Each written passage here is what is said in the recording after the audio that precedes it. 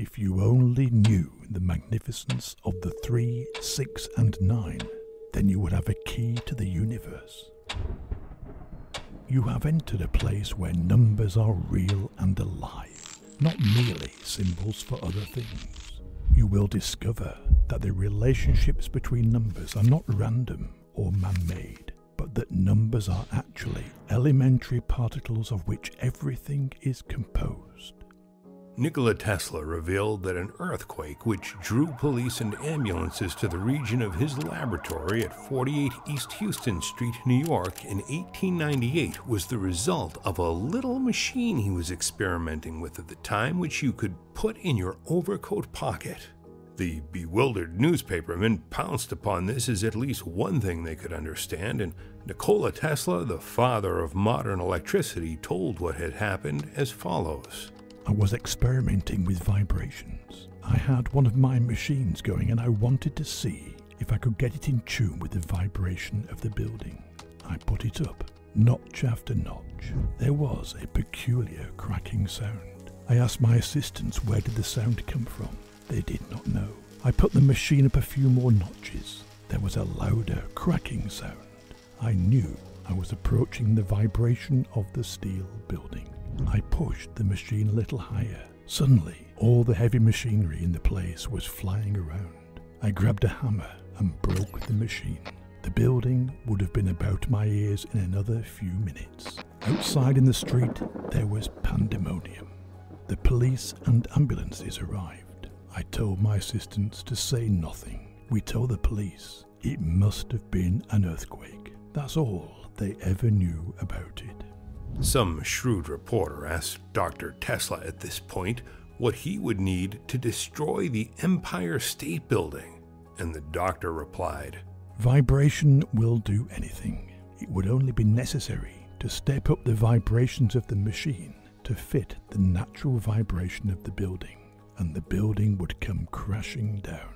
That's why soldiers break step crossing a bridge." Nikola Tesla waited 37 years to brag of the earthquake incident in 1898, but the very next year, in 1899, he dropped everything and went out west to Colorado Springs. In a transatlantic race to broadcast and receive radio signal on the world stage, he dropped everything the next year. He wanted to send power, not signal, and send power he did. This is why Marconi was able to pilfer him radio in the first place, and why the U.S. Supreme Court reversed Marconi patents in 1943, right after Tesla died with, you guessed it, U.S. Supreme Court decision number 369.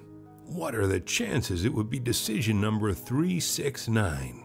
At least 1 in 369, right? Nikola Tesla caused the September 1899 Cape Yakataga and Yakutat Bay earthquakes in Alaska from Colorado Springs. On September 3, 1899, 939. September 6, 1899, 969. September 9, 1899, 999. If you only knew the magnificence of the 3, the 6, and the 9, then you would have a key to the universe. A recently discovered set of original Nikola Tesla drawings reveal a map to multiplication that contains all numbers in a simple-to-use system. The drawings were discovered at an antique shop in central Phoenix, Arizona, by local artist Abe Zuka. They're believed to have been created during the last years of Tesla's free energy lab, Wardenclyffe. The manuscript is thought to contain many solutions to unanswered questions about mathematics. Some of the pieces are already familiar to the public, but a few others are not. Most notably is the map to multiplication, or the math spiral. Joey Grather had been working on deciphering the system and had a few breakthroughs. The spiral not only explores multiplication as an interwoven web, but that it offers a comprehensive visual understanding of how all numbers are self-organized into 12 positions of composability. 12, or 12x, multiples of 12, is the most highly composite system, which is why we have 12 months in a year. 12 inches in a foot, 24 hours in a day, etc. 12 can be divided by 2, 3, 4, and 6. So can all multiples of 12. For every 12 numbers, there is a chance of 4 numbers being prime. They happen to fall in positions. Think clock positions, 5, 7, 11, and 1. There is more to numbers than the mere quantities we assign them. Numbers are alive. They structure our waking reality. All the great mystics and philosophers throughout the ages understood this numeric universe. It won't be long until we're able to manufacture energy and reshape our world the way nature intended, through implosion rather than explosion.